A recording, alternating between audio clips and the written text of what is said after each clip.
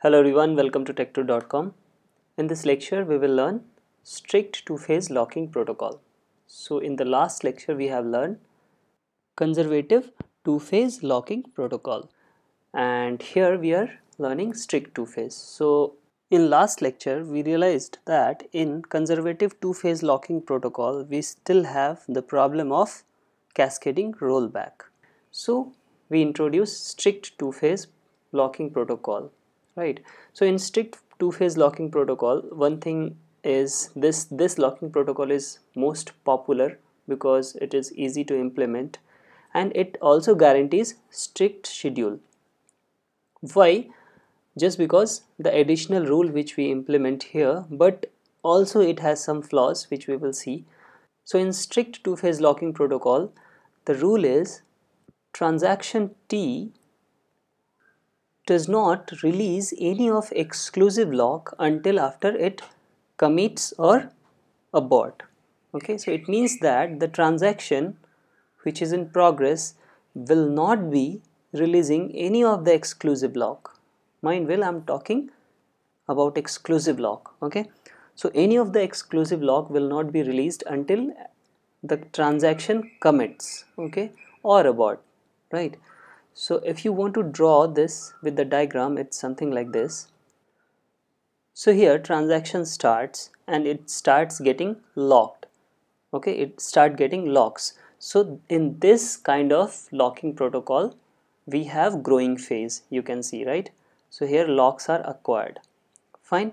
Now after this growing phase, when the unlocking starts, that is when this shrinking phase starts, you can see that only those items which were locked with read, okay, for example a was having this read lock, okay, that is shared lock, okay, so only those items are released or unlocked which were having shared lock, okay, or read lock, right? You can see this one or this one. So only read locks are released, and when transaction ends, okay, when the data is committed, then this exclusive lock, this was exclusive lock, right? Write lock means exclusive lock. So after commit, this exclusive lock is removed, okay, that is B is unlocked. So as we unlock the write only after this commit, it means that in this kind of transaction we will not be having any dirty read, right? So when we don't have any dirty read, it means we will have only strict schedules, right? But now you can see that as we have growing phase here, okay, as we have growing phase,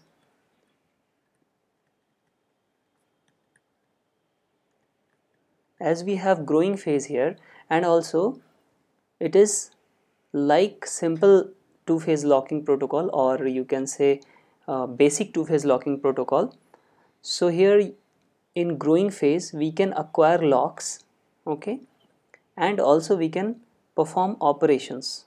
You can see that it is not like conservative protocol where all the locks are acquired first and then transaction will start executing. So here operations may execute in between as it is growing phase, right? So in this case we can have deadlock like we were having in basic 2PL, okay. So the point is that it can have deadlock.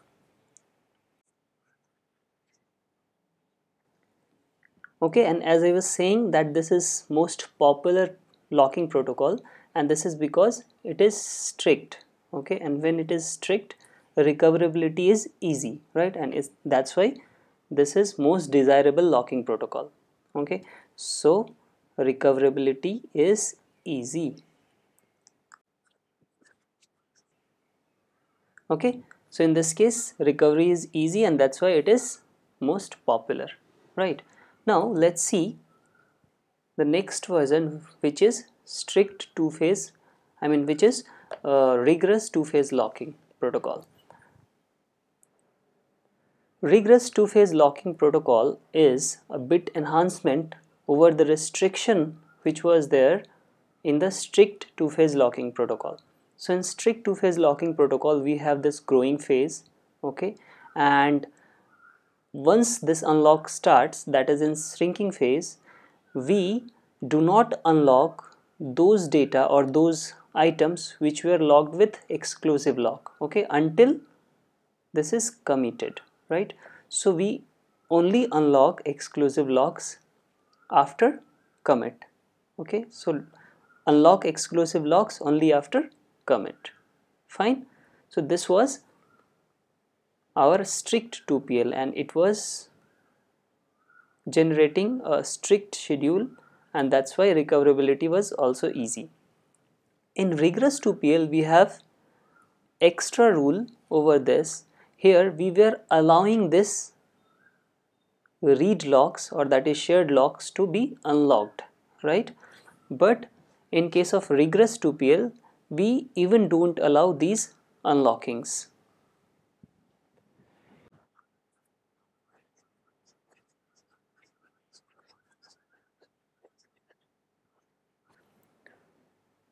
Okay, so in rigorous two-phase locking protocol we only allow this unlocking or all the unlockings after commit, right?